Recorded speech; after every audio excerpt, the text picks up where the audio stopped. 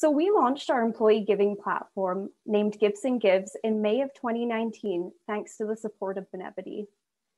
Since then, we've empowered our team of employees to use Gibson Gives as an employee-led, employee-driven platform so that they can give back in a way that truly works best for them. 2020, as we all know, was incredibly tough on everyone, especially the oil and gas industry.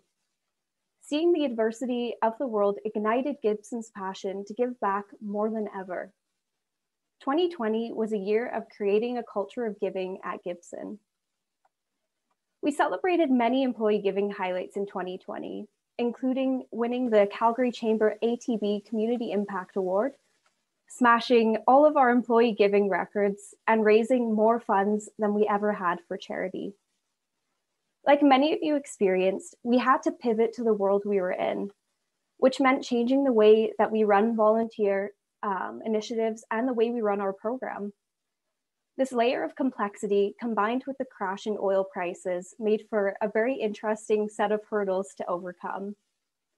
We changed our approach and we saw really positive results. In fact, 89% of current employees at Gibson ended up either donating or volunteering through our platform in 2020. But our high level of engagement didn't happen overnight. In 2020, we shook things up.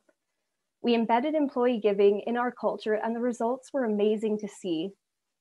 Now, I won't go into these charts in too much detail, but as you can see, we experienced a huge improvement with our volunteer participation rate, which jumped almost 50% higher from 2019 to 2020.